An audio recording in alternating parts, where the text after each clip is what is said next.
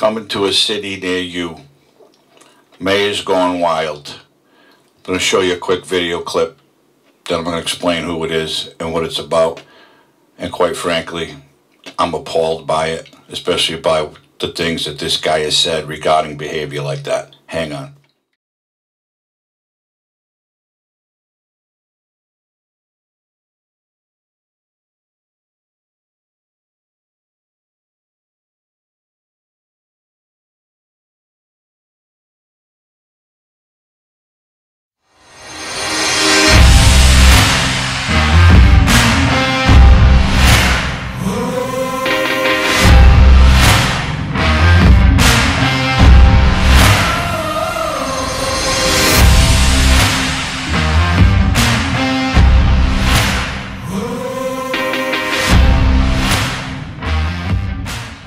That right there is the mayor of the city of Providence in Rhode Island, Jorge Elorza.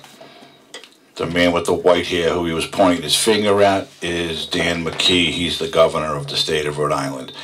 Apparently Elorza is unhappy with something to do with a teacher's contract because the state oversees the Providence School Department, something that Elorza asked the state to do a few years back, but I don't know much about that. But anyways, Elorza can be seen pointing his finger. You can't hear what he's saying, obviously. There's no audio on that. And then a member of the Governor's State Police Detail, the man with the suit, with the red tie, I believe, steps in and gets Elorza to calm down. And then he comes in, he shakes that other dude's hand, whatever. Point of this is, this mayor suspends police officers like he's at the store buying apples. Okay, there were some incidents in Providence. Some officers did things that they didn't like. The commissioner and the mayor, they suspended them. I talked about this on another video. One of the officers was suspended without pay for saying the words, "Who wants more?" or "Who wants some more?" was suspended. Now, this is the mayor of the city, okay, acting like a child at a public gathering. We have a thing in Rhode Island called water fire. They like these, there's a big basin things they fill with wood. They light them in the river. It's nice. But anyways, it was the inaugural, the first light of the season or whatever.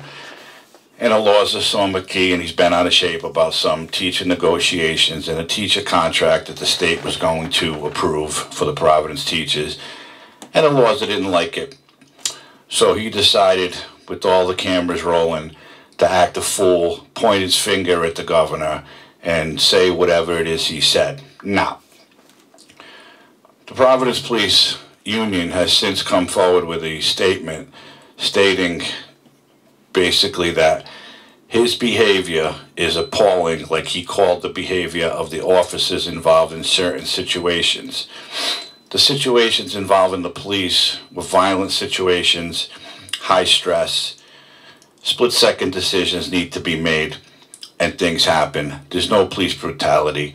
There's nothing. Whatever was done to control a large crowd, a large disturbance.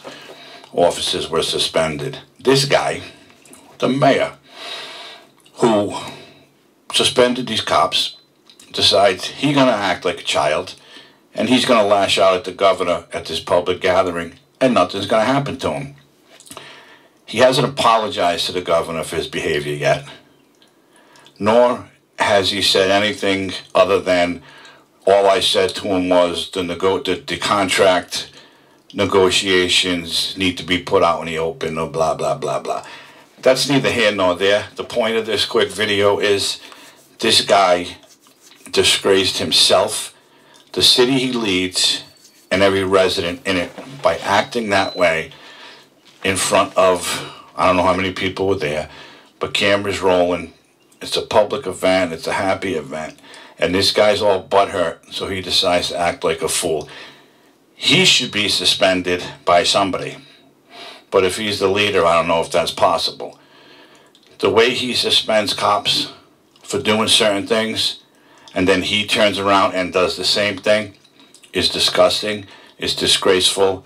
And quite frankly, if the city council has any power, they should remove him from office or do something to make him understand that what he did is on the same level as what the police did, but the police were involved in stressful, dangerous situations. This was a happy time to light some fires, and this guy decided to have a hissy fit and do that, and nothing's going to happen. The police also have to attend mandatory de-escalation training. I believe it's every year.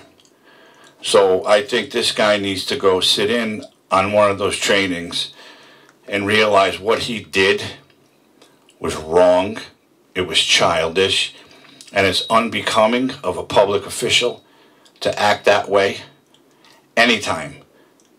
Okay, anytime, but especially when you're at an event like that with there's news cameras everywhere, there's people all over the place, and this guy decides to throw a fit. And that's it. I mean, it's unbelievable that this happens today.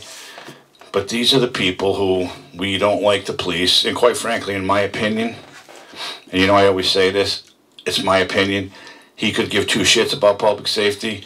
All he's worried about is getting votes, because we all know he's going to run for governor. And he doesn't give a shit about anything but himself and getting votes to become governor. He treats the police officers like they're second-class citizens. He does not let them do their job the way they're trained to do. And if they do their job the way they're trained, he gets all pissed off and he starts suspending people because maybe some BLM comes out and starts crying. Because, right, God forbid, people are getting arrested because they're committing crimes. Oh, we can't have that. Let's have a fucking protest. It's bullshit. It's unbelievable. And I just wanted to come on here, make a quick video about this, because it goes with the last one about the two mayors in Philly and D.C. who want to defund the police, big proponents of it, and now they're begging for police. This is the same thing. Although they do have an academy in right now currently, he is hiring police, but he does not support the police. And you could see that by the actions he takes when things go wrong and he decides that he didn't like the way they were acting. Well, he's not out there doing the job, and quite frankly, I don't think he has the balls to go out there and do that job. So if he thinks it's that easy to de-escalate or do anything, he needs to strap on a gun, strap on a vest, go out on a cop cruiser, and fight some crime. And I guarantee you, he'll be running the other way with his fucking tail between his legs. Bottom line, my opinion, I'm entitled to it, and that's all I'm going to say today. Thanks for tuning in. Thanks for watching this. This is episode number 41, a Short No Limits podcast. I hope everyone's healthy and safe, and I'll be back soon with some more of my rants, buffoonery, nonsense. Good stuff, though. Have a great night.